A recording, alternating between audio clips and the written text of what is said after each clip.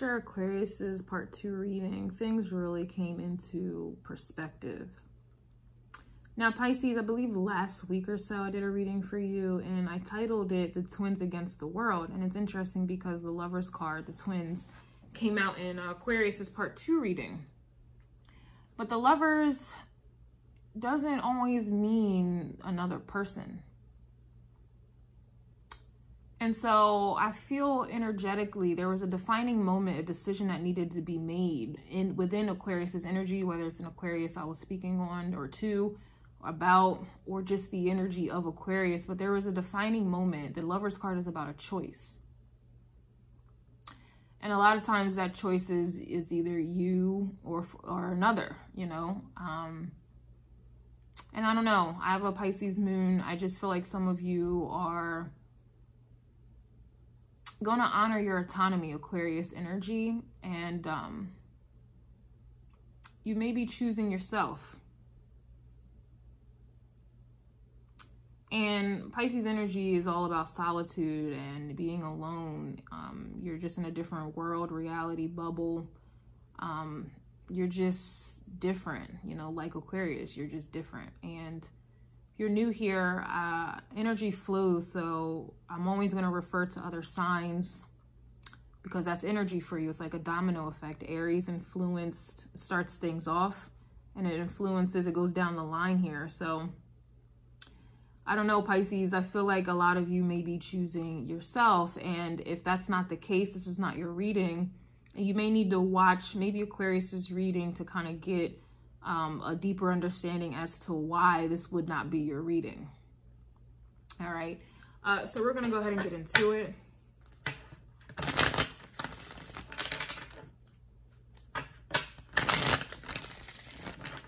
There is this geese right here who's limping, and it breaks my heart. But that to me is symbolic for like wounded energy.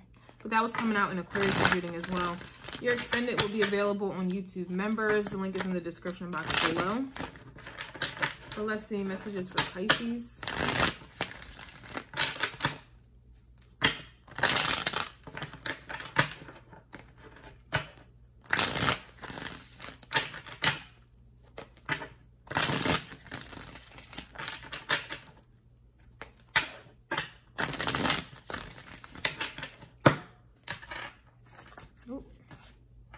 So we have the Eight of Pentacles here.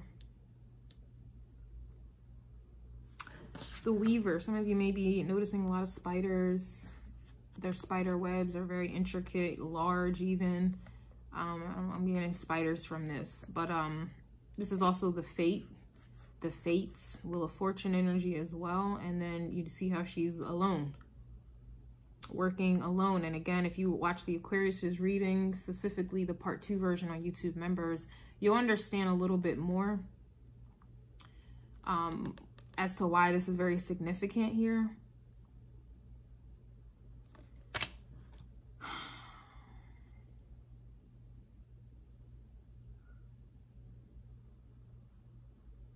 But she's at peace, she's focused, she's doing her thing. This is a creative type of energy. All right, that energy was coming from Aquarius. Aquarius's opposite is Leo, so Aquariuses are naturally very, very artistic and gifted in whatever way. And of course, you are as well. I always say that Aquarius energy is the creator, and then you are the creation. So that's why Pisces, you guys are very beautiful. And you just are who you are. I can go very deep and very long just explaining Pisces energy. I have a Pisces moon, so I certainly understand it. But you're just beautiful. Your energy is beautiful. It's otherworldly. That's why that comes out, right? Aquarius is otherworldly as well. And again, Aquarius energy is the creator, and you are the creation. So I say all this to say, I feel like a lot of you guys are in this energy of, you know, kind of getting ready for Aries energy. Like you are taking on Ace of Wands energy, Ace of Pentacles. I don't know why I wanted to say that. You're grabbing the balls by the horns or something like that. You're grabbing your balls by the bootstrap, okay? Like, yo, stop. I'm trying to focus. It's a serious matter here. I don't really feel like you guys are in a space, Knight of Pentacles with the Knight of Swords, where you are talking, wanting to talk. Or this is the very thing that you are working on or trying to get over or heal, okay? Move on from that Knight of Swords was coming out in Aquarius's reading with the Ten of Wands. So it's just kind of like you were dealing with people, communicating with people, whatever the case is, giving your energy to people, and all it was bringing it to you was Ten of Wands, burdens, hardship, challenges, difficulties, heaviness. All right, you were taking on the weight of everyone else's BS and baggage and bullshit. All right, and you know, I just feel like a lot of you are done with that process. The Knight of Pentacles upright is about processes, you know, and those processes take time, right? I don't feel like you guys are going through that process or that energy, okay, anymore. Yeah. We have the Eight of Swords. So you see what I'm saying? That Knight of Swords, here we have the Eight of Swords. So it's like you're working on or trying to get over or trying to heal, or this is you creating from that pain, those burdens and this, that, and the third. Like it's to me, this is kind of like getting energy out. It's not necessarily, it's a love message, but it's not about you. New love coming in. This is more so about you healing from love that came in, okay? People that you allowed in, people that you communicated with. Some of you may even be blocking people at this time. Some of you may be sending out those messages like, you know, you're saying your farewells and your goodbyes and your toodaloos. All right, this is the vibe. This is you removing the burdens here. A lot of you may have been physically picking up on heaviness in your body, and you may be noticing the more people that you cut off or the things that you let go of or you are no longer thinking about, you may notice that your body, the pain in your body or heaviness in your heart or whatever, your chest, whatever the case is, this is releasing, like you're not in pain anymore. Okay, you may be noticing that things that you have done to cope with the pain that you may have been aware of or not aware of, but you were still doing certain things to cope with something. All right, you may be noticing that you're getting rid of that or releasing that as well, a day at a time. This is a day at a time. That's what I'm getting with the Eight of Pentacles. It's a day at a time. But regardless, this Eight of Pentacles with this Eight of Swords, there's two girls here, but they're one of the same, right? These people are alone. They're alone. And with the Eight of Swords, you see those ribbons here? Those ribbons you usually will see in like spell work or whatever the case is. These are binding ribbons here. As you can see, that's why she's bounded. Okay, she's binded, she's bounded. Her body is, so this is the body, your physical body. Some of you may have Pisces in the first house, okay, or maybe Aries in the 12th house, somewhere out there. And then these birds, these crows. Can't tell if they're pulling on tighter or trying to release her.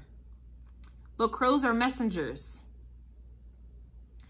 They're messengers of death. And with death comes rebirth, new beginnings, endings, completion. But crows, messengers, this is also spirituality here as well. And then the swords. You see those swords? Well, I just got done doing Aquarius, and Aquarius energy rules the psyche. And the psyche is responsible for the behaviors and mindsets and the things that people do and their subconscious that they're not aware of, but you are, maybe. So this for me is indicating, Pisces, that your subconscious, your psyche is undergoing some type of death.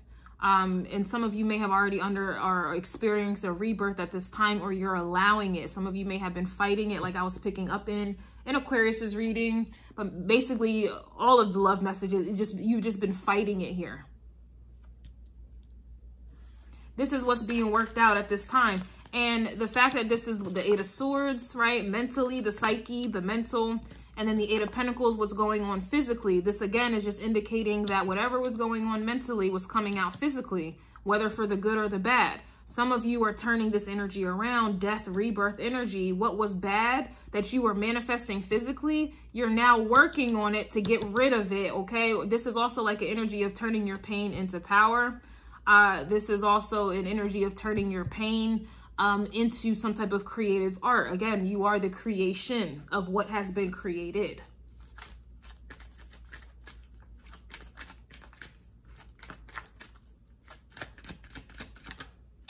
We have the King of Wands coming out, Leo energy. And Leo's reading was about, they did you dirty as hell. Basically, the whole reading, I was digging in someone's ass because I'm like, yo, this person is the problem. They are truly the problem. But going back to Aquarius's reading, which is Leo's opposite, yeah, these people, this person is the problem, but you also were and are the problem as well. So there's somebody in your mind right now. There may be some type of residual energy still lingering. A person that it's kind of one of them vibes, especially if you guys have 12th house placement. This is about loss. So there may be a person literally where you are, you know, trying to work out in your mind or trying to get over, or this is like some type of residual energy, or this is some like this. It's kind of like the last straw kind of energy. Like this is the last person that's ever gonna X, Y, and Z, like ever hurt you or put you in this position, or the last person you're gonna allow into your life, okay? Ever. I don't know. You know, that may seem extreme for a lot of you because whatever. So take it as you may. Yep, we have the Two of Wands here. And then we have the full Aries energy. Like I said, it's like you guys are getting ready for Aries energy, a new beginning, a new start, just a new vibe. You're freeing yourself. You're releasing yourself. This is two different energies, Eight of Swords and then the Fool. She's bound, trapped, and then here she's free as fuck. And then you see them butterflies, which is Scorpio energy, that death and rebirth. It's the same thing that these crows, I feel like, are trying to tell you, trying to tell this person, that it's time for you to let go. It's truly time for you to let go.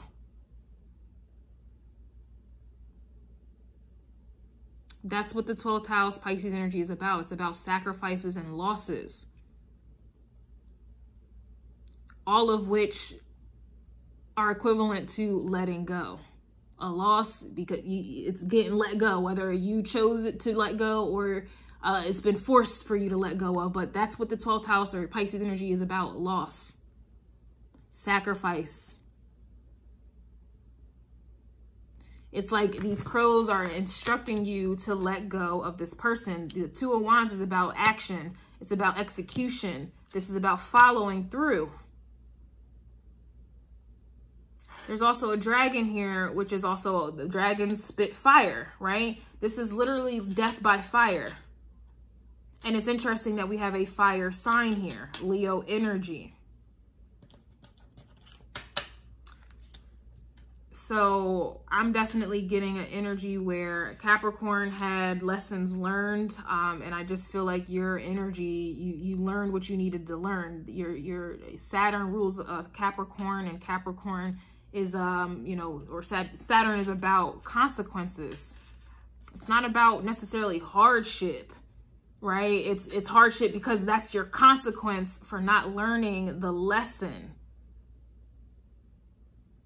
So ultimately, when you are, you know, you're being reprimanded or you're going through consequences, it's because of your actions. So we can't sit there and blame Saturn, a Capricorn, or anybody else for whatever it is that you're going through. That's you taking accountability. Like, okay, I made this choice decision. I did something.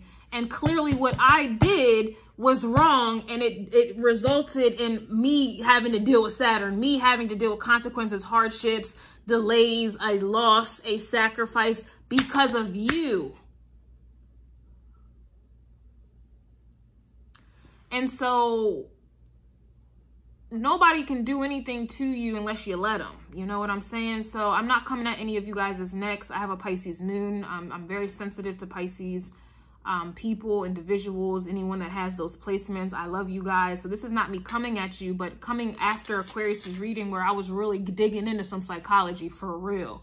Like digging in there. For anybody to heal and to move on truly, gracefully, and genuinely, you have to take accountability. You have to look at yourself. And so if you feel like you're being attacked at this time, you have work to do, because that is not what I'm doing. I am not attacking any of you. I'm not coming at any of you, but this is just the truth. A lot of people are in this Eight of Swords because they don't want to admit to what they have done, Two of Wands, to who they allowed in their life, King of Wands, to interrupt them, Eight of Pentacles energy.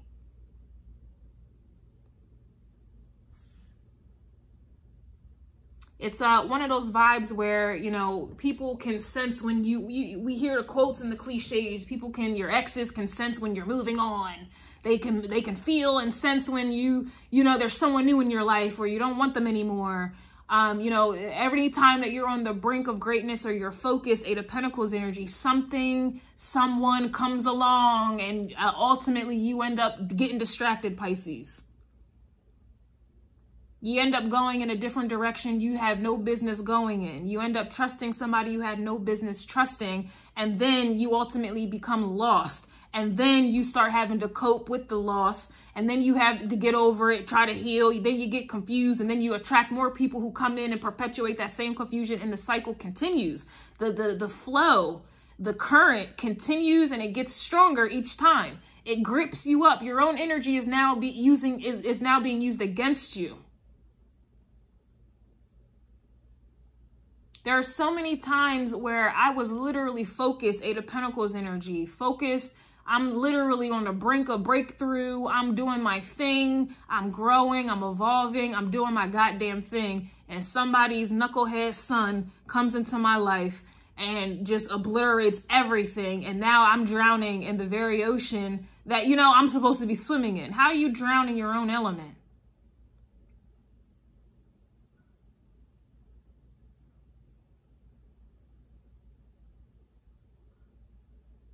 How does your unconditional love, back to Cancer's energy, how does unconditional love turn into hate?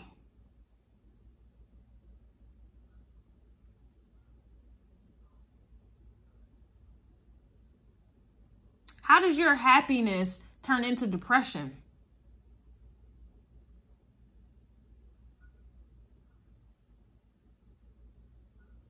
How does your passion turn into burnout and disinterest? That's your energy being used against you because someone that you allowed into your life. And I just feel like at this very moment, a lot of you are letting that go, letting this person go, letting the whole dynamic around relationships, the whole relationship scene. You may be letting it go. It just depends. Everybody's on different spectrums here. But that is what I'm getting.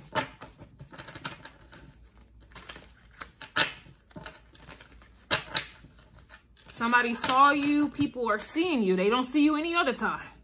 But they see you when you are focused and doing your own thing and you're thriving and you're growing and you're at peace. Temperance energy, Eight of Pentacles energy, when you are at peace. And what do they come and do? They come to steal, kill, and destroy. It doesn't matter how good they look, because I promise you, the King of Wands, whether this is a woman or a man, they look good as fuck. They look good, they sound good, that dick may feel good, that pussy may feel good. Whatever the case is, their money may be good, their status, their promises, whatever may be all good, all good. But your own energy, illusions, confusion is now being used against you. And illusion and confusion is not that for you. It's really fantasy, creativity, imagination, but ultimately intuition. All of these things flip to a Pentacles energy because you allow people in your life who turn your own energy against you. Now you're being deceived.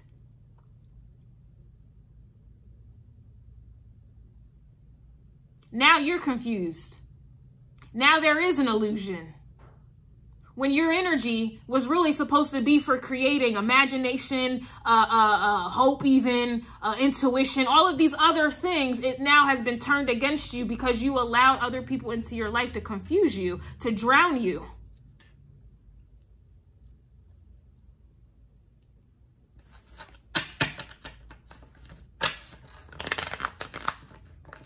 You are otherworldly, and yet you allow people who are worldly to make you forget who and what you are. It's like, it's funny because Pisces, the Pisces I've known, they can't swim. But this is like an energy of you knowing how to swim, breaststroke, backstroke, any stroke, right? And you come across these people, places, and things that have out of nowhere, you don't know how to swim anymore. Whereas before you knew how to swim. What happened? Why can't you swim anymore? What happened? These people make you forget who and what you are. They disturb your peace. They take your strength and they put you in a 9 of Wands energy. They put you in this energy, and imagine a tower coming in. You don't have the strength to overcome this tower. So what happens? You end up dying.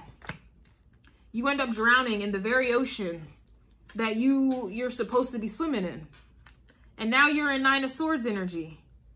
And then you're alone. You're ultimately alone anyway. Your energy is supposed to be alone, but now you're dying and you're alone. It's not funny. It's just amazing how these cards are coming out. Virgo energy with the Hermit try to come through.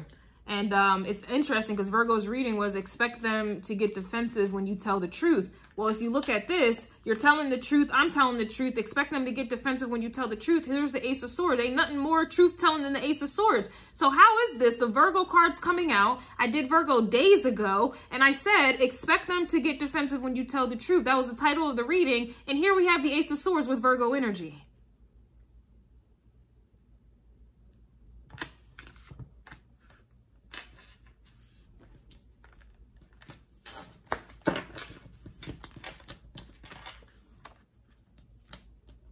When you tell these people that they have disturbed your peace, they have taken something from you. They have used you, whatever it is. They have come in and they killed, steal, and destroyed your energy. When you come and tell them that, they get defensive.